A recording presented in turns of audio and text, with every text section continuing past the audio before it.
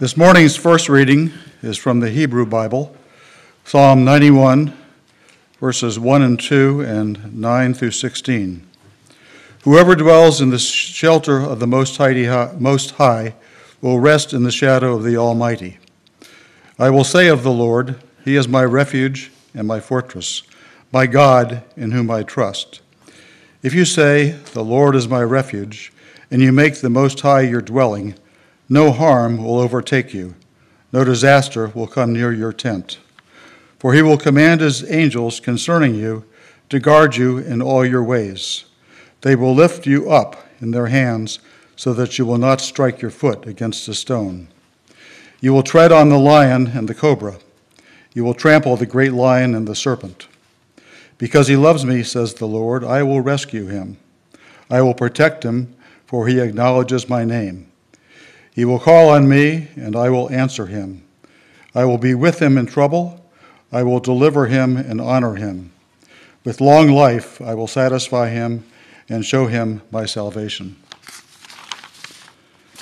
The gospel lesson is from the book of Luke, chapter 4, verses 1 through 13. Jesus, full of the Holy Spirit, left the Jordan and was led by the Spirit into the wilderness, where for 40 days he was tempted by the devil. He ate nothing during those days, and at the end of them he was hungry. The devil said to him, If you are the Son of God, tell this stone to become bread. Jesus answered, It is written, man shall not live on bread alone. The devil then led him up to a high place and showed him in an instant all the kingdoms of the world. And he said to him, I will give you all their authority and splendor. It has been given to me, and I can give it to anyone I want to. If you worship me, it will all be yours. Jesus answered, It is written, worship the Lord your God and serve him only. The devil led him to Jerusalem and had him stand on the highest point of the temple. If you are the Son of God, he said, throw yourself down from here, for it is written, He will command His angels concerning you to guard you carefully. They will lift you up in their hands so that you will not strike your foot against a stone. Jesus answered, It is said, do not put the Lord your God to the test. When the devil had finished all his tempting, he left him until an opportune time. This is the word of the Lord.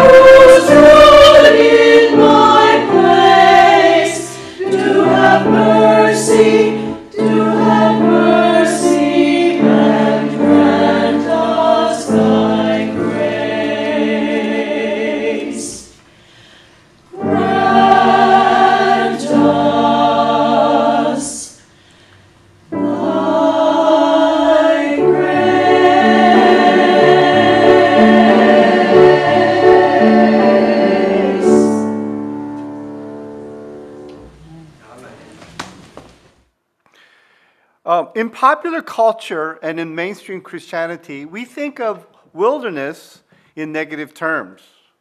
We think it's about when you are lost or wandering in a strange and bewildering settings, or it's a place where we feel everything is stagnant.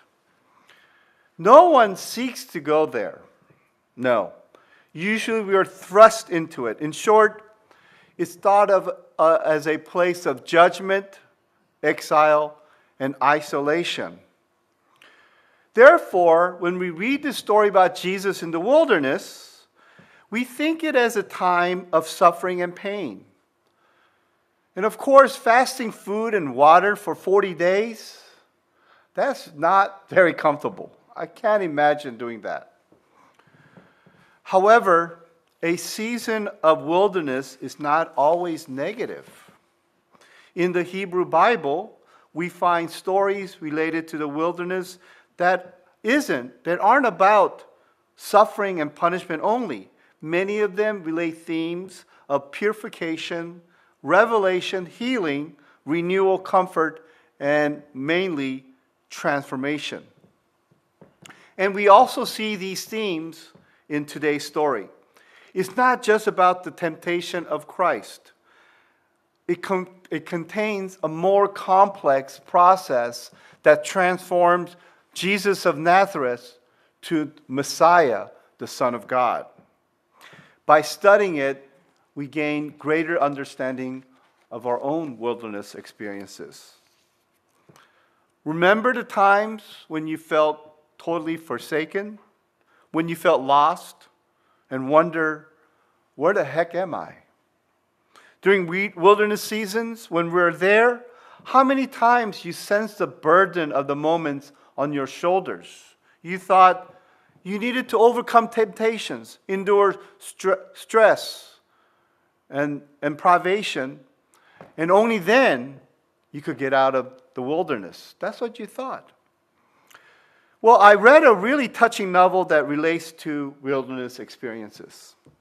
The protagonist of the book, Kaya, and the protagonist of the book, where the crawdad sings, the main heroine, Kaya, endured a life of loneliness. Her house literally was in the wilderness, in the middle of nowhere, somewhere in the vast marshland of North Carolina. Because her father was a violent man, all her siblings had to run away. Eventually, her mother had to leave her also because her father almost killed her. When it was just her and him, the father also left her. So at the age of 10, she had to fend for herself. Well, somehow, she is befriended by a kind young man, Tate. He taught her how to read and supplied her with books and educational material. They got involved romantically, but he had to leave for college and promised to come back for her. However, he never came back. He didn't even say goodbye to let her know that he was going away for good. The question that nagged Kaya throughout the story is, why is she all alone? Why did her mother leave her and never came back for her? And why did Tate abandon her even though he seemed so kind and cared for her? So she decided not to trust anyone. At that point in the story, she accepted her wilderness as a lonely experience full of heartache and pain. Going back to our story with Jesus, many of us read the story of Jesus in the wilderness in the framework of temptation versus resistance, opposition. Because the ancient Israelites in the wilderness during the time of Exodus failed these basics of trusting, honoring, and humbly depending on God. So Jesus had to overcome them. The core of the story tells us that Jesus is the Messiah that overcame temptations that we cannot. But there are other elements in the stories that I want to share. The first one is that wilderness experience, even though it might be terrible in the beginning, it purifies and transforms us.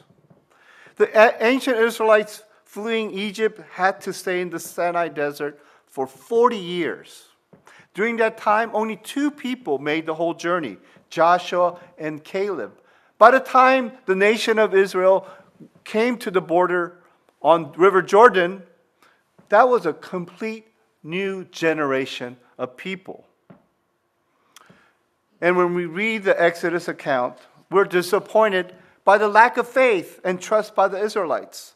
And we might be tempted to fault and criticize them and try to avoid their behavior. However, the greater point in that Exodus story is that during the time in the desert, we are transformed as a new person. In literature, it's called the wilderness ordeal, where the protagonist must travel through harsh environments or difficult period in order to become transformed. In the book I mentioned, the main character, Kaya, had to endure for years the wilderness experience of being alone, betrayed, forgotten, and slighted before she understanding herself, being transformed into a proud, independent woman. And as Christians, we think we're in the wilderness because the result of sin and failure. Well, that's not the case always.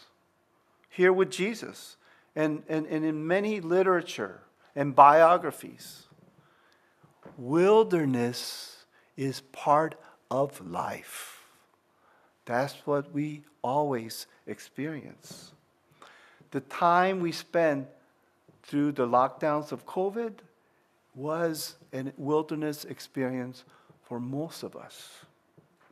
So let's look at the way the passage shows the transformation of Jesus. Now, Bill read until 13, and I should have read 14. I'm sorry about that.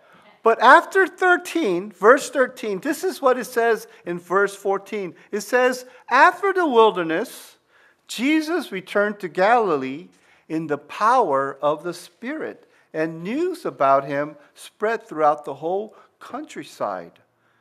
A whole different person.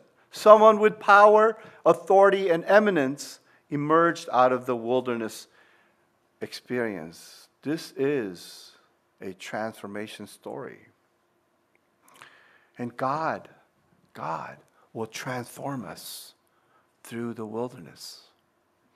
The second note is that the season in the wilderness accompanies spiritual revelation. For the temptations of Jesus, we think his answer to Satan was ready-made. It's so obvious, right? It's in the Bible. Somehow he knew them all along. However, my take is that his responses were formed out of his pain and suffering. When he was tempted to turn stone into bread, his response was, a person does not live by bread alone, but by every word that proceeds from God's mouth. That revelation came out of his intense spiritual experience of fasting for 40 days. This was not an informational biblical knowledge. It was something that was revealed to him in the 40 days of fasting. My most memorable moments in ministry are the times when I have close encounters or when I get to know people in my parish that go through severe suffering. Debbie was a member of one of my previous parishes. She had terminal cancer. And after receiving chemotherapy, her doctors observed a rapid decline in her situation. So she decided to stop all treatment. And she was a very gracious person. Most people in this situation don't want to be seen. But she allowed me to come visit her about a month before she passed. When I saw her, I thought she would be in a dour mood. But she seemed to radiate with this presence. She greeted me with grace and warmth. We talked a bit. But I remember her sharing about the revelation of God, and she understood now the incredible love of God for all of us. And she said, as she was talking to me, she felt the love of God was surrounding her like a palpable cloud, just covering her all the time. And she said, you know what my regret is, Keith? I regret not loving as much as I've been loved by God during my lifetime. I regret not forgiving, holding on to resentments, and not reconciling with those who are estranged from me. In her ultimate wilderness experience, she was given so much revelations about the love of God. See, when you're in that difficult place, God reveals His revelation, His secrets, His mysteries to you. That leads to my third note. We receive divine comfort during seasons of wilderness. It's not recorded in Luke Luke or Matthew that we read about the temptation or the 40 days in the wilderness, but it's recorded in a very short, in the book of Mark, they just give a very short description, and this is what it says. Jesus was in the wilderness 40 days being tempted by Satan. He was with wild animals, and angels attended him. In other translations, it says angels ministered to him or served him. In other words, Jesus was not alone. He was comforted and cared for by angels while he was in the wilderness. See, when Satan tempts him with the scripture, Jesus counters with, do not put Lord your God to the test. In short, Jesus was saying, don't doubt God's love. How did he come to this revelation? When he entered the wilderness, this was probably the central question that he had in his heart. What is God's love for me? Because before he entered, he was baptized and the heaven opened and said, this is my son whom I love. I am perfectly happy. Well pleased. But he knew he had to face Jerusalem, go to the cross. So one experience declares the incredible love of God, while the other represents rejection, loneliness, and agony. So how does he reconcile the two? One psalm that was on his mind was Psalm 91, which we read today, and at the same time, he was probably reflecting on Psalm 22. My God, why have you forsaken me? Through this time of wilderness, by being comforted by angels, Jesus understood that God loves him through the wilderness. There is no doubt. There's no need to doubt his love and care. He received God's love through that time. See, I remember those times, and we're probably going through some of it now. You think you're all alone. You think that you've been abandoned. But when you look back in those days, you'll see clearly God's presence, his comfort, and his care for you during the very difficult times. In the novel Where the Crawdad Sings, Kaya finds incredible revelations about relationships. Through her loneliness, her appreciation for family, friends, and neighbors strengthens. She learns that betrayal is loathsome. Loyalty and faithfulness are foundations of love and relationships. Against that, the town people are very superficial. They hold on dearly to maintaining their facade and not entering into honest and trusting relationships. She received profound truth about people, nature, and herself through this time of isolation. Her friend Tate now has graduated from college, was embarking on a PhD on zoology. And he wanted to apologize for Kaya for not saying goodbye. She doesn't accept his apology for a long time. However, while he was visiting, he noticed her drawings on seashells and feathers. And he asked if he could take them to publishers to make a book. Well, that works out, and she becomes a world-renowned illustrator and expert on swamp shells and wildlife. And the title kind of got me. Crawdad. I never heard of that. Have you ever heard of crawdads? Right. Crawdad is a regional word for crayfish or crawfish, a little lobster-like creatures that live in muddy, fresh water. And I wasn't sure if these crayfish or crawfish could sing, so I looked it up. They could sing? Okay, I'm wrong, right? She's a smart one because the author is the author of this book is a PhD in zoology. But we don't know, right? I didn't know. I looked it up. I didn't know. So please forget that right there.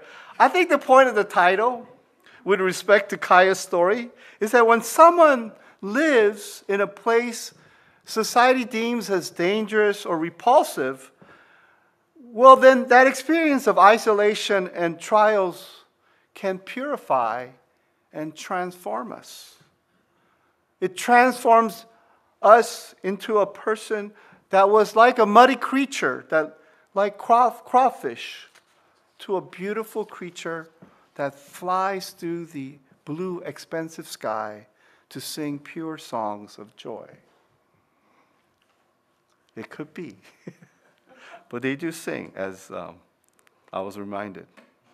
We're traveling through the season of wilderness of Lent. Also, on another level, with the looming threat of greater conflict arising from Ukraine, we're also thrusted into a season of confusion and stress. However, I pray that through this season, you experience soul-changing purity. You go to another level of transformation, and you receive daily divine spiritual revelations from God. And always, always be comforted by His grace. Let's pray. Oh God, you are our God. We seek you. Our souls thirst for you. Our flesh faints for you, as in a dry and weary land where there is no water. So we have to look upon you in the sanctuary, beholding your power and glory. Because your steadfast love is better than life, our lips will praise you. So we will bless you as long as we live. We will lift up our hands and call on your name. You comfort, refine, and transforms us through these desert journeys. Help us to trust and remain in your love. In Jesus' name we pray. Amen.